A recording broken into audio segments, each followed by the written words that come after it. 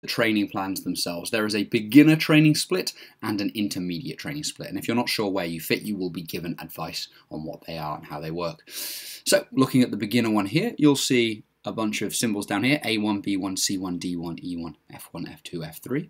They refer to whether something is a set by itself or whether it's paired with something. For example, F1, F2, F3 means you're going to go from one exercise straight into the next, and then rest. Whereas if it's just A1 by itself, you're going to do a set and then rest, then do the next set and then rest, and so on and so forth.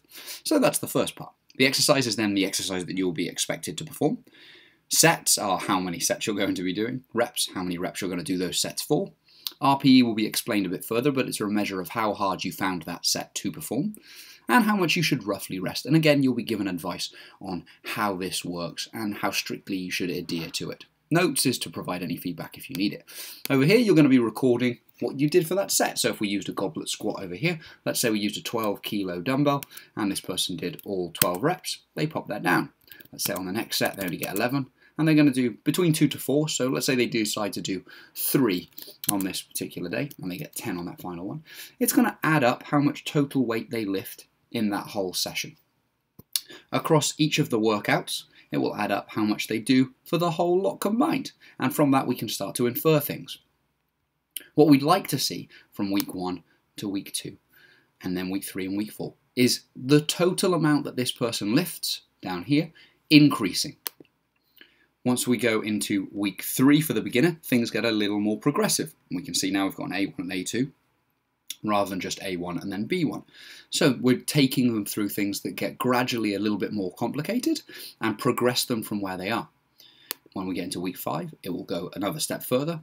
And finally, in the last 2 weeks, the most complex that it will get for them. So they're spending 2 weeks at each phase before it's progressed to the next one.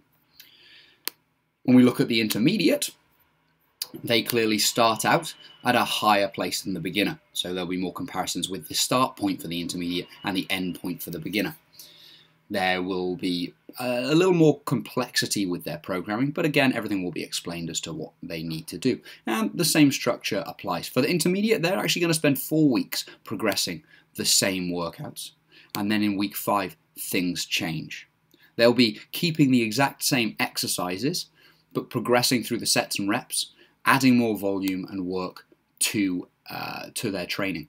The reason for this is that an intermediate lifter needs to spend more time progressing the moves that they do, as they've already achieved a certain level of competency with those movements. And the change in their musculature system is going to arise from the improvements. If we change stuff too frequently, they don't get a chance to really progress those lifts.